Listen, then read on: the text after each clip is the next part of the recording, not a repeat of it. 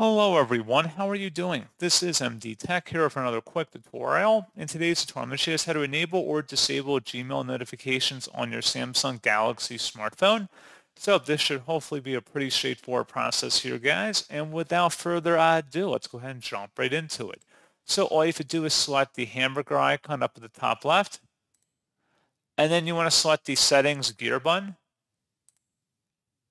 Select general settings. And then where it says default notification action, select that.